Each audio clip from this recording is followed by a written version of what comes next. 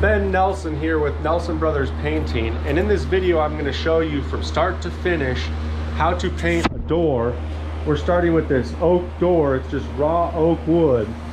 I'm going to show you every step from priming to painting to glazing to clearing, how to give this an antique look. I'm going to be using alabaster from Sherwin-Williams for the color, and then I'm going to use black glazing. So the first thing I'm going to do is I'm going to prime this using bin shellac. I'm going to be spraying it, and after I spray it, I'm going to brush in the primer to help fill some of the grain. And I'll be wearing this mask, so I won't be able to talk very much. When you're doing this, make sure you're working in a well-ventilated area. I've got exhaust fans going. So I'm going to show you how I go about priming this. I'm just using an airless sprayer with a 310 tip.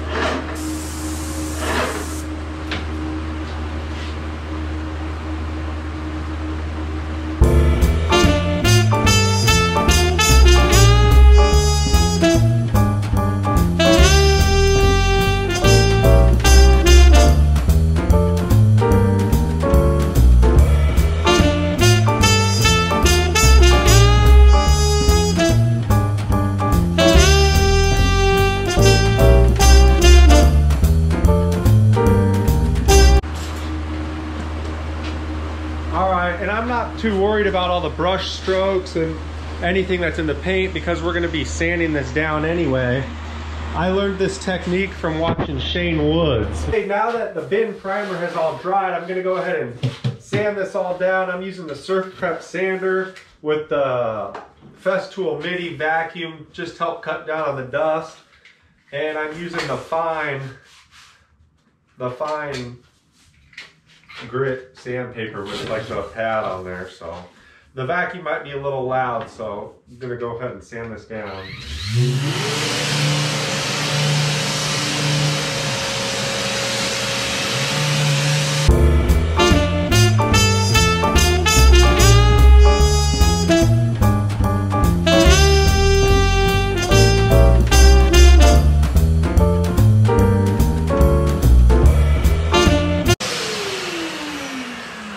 I probably over sanded, but I just like to make sure I got every little area.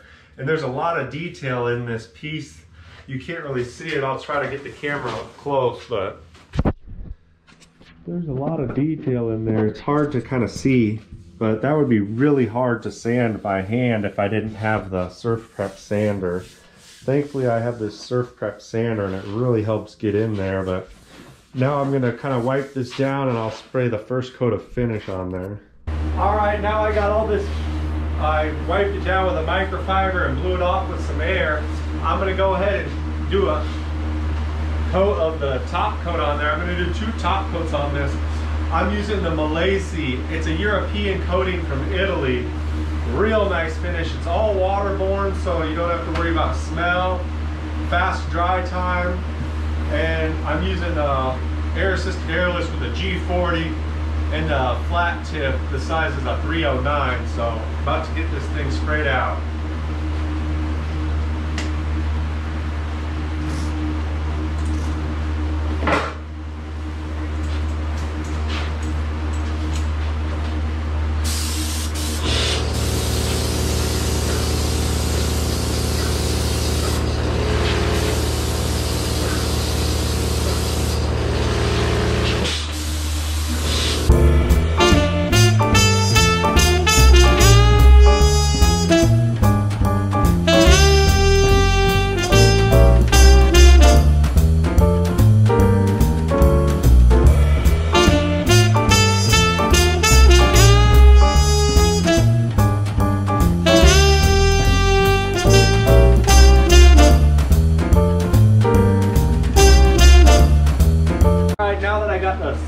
the first coat of the Malacy on there, I'm going to go ahead and give it another sanding This time I'm using the super fine pad. I'm gonna scuff it up real quick. That way it just takes the next coating a little better.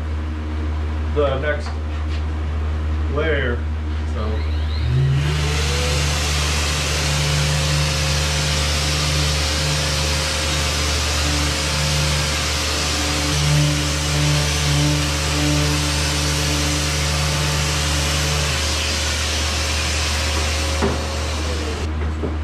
Then I take my compressed air and I just blow this off.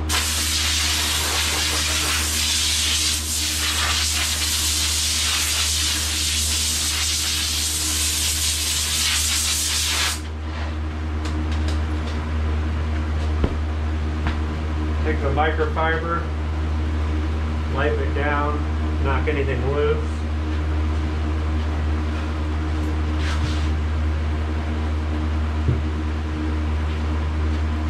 Then blow it off one more time.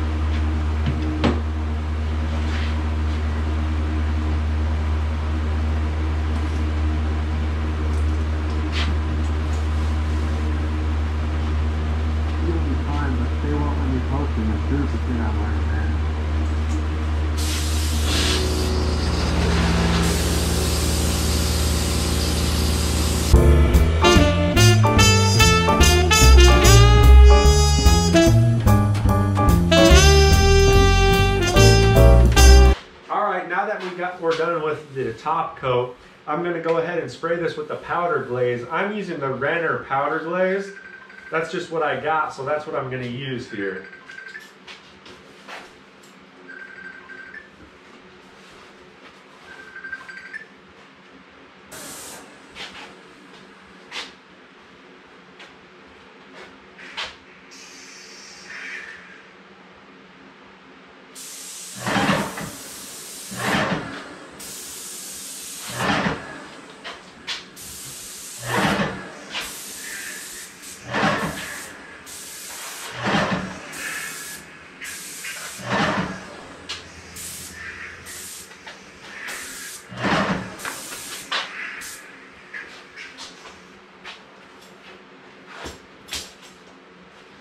Alright, so now I'll let this dry, and then I'm going to wipe it off, and you'll see what it looks like after it's glazed.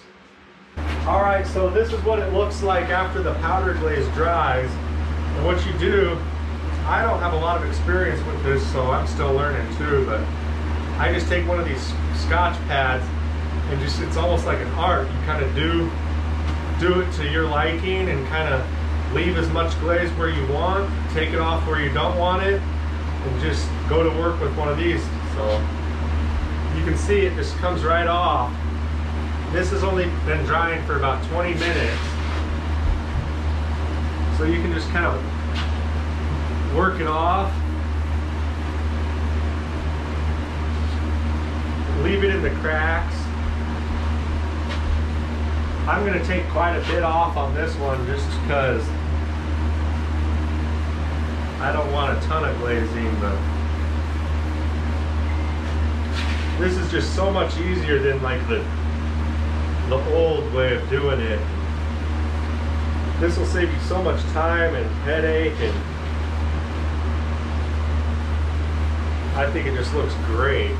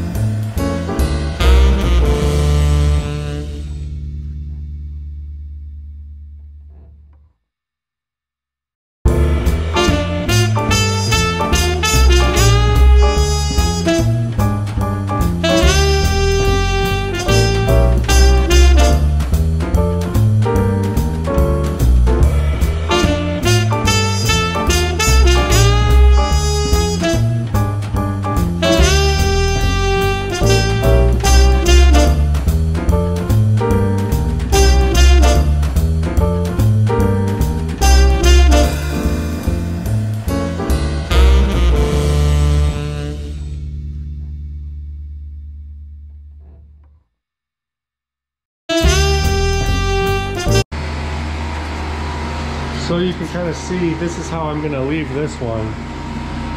I got some areas where there's quite a bit left. I took a lot out of the middle. You wanna make sure you don't touch this with your fingers, because the grease on your fingers will really take a lot off and it'll look a lot different than the texture you leave when you wipe it with a pad. But I just love how this looks. And then we're gonna clear this. All right, now that we got this all glazed and ready, I'm gonna go ahead and put the clear coat on the top. This is gonna help protect the glaze from continuing to wipe off, give it a more durable finish, a consistent sheen. I'm using like a 20 sheen for the clear coat, waterborne, like always. So I'm gonna go ahead and put my mask on and spray this out.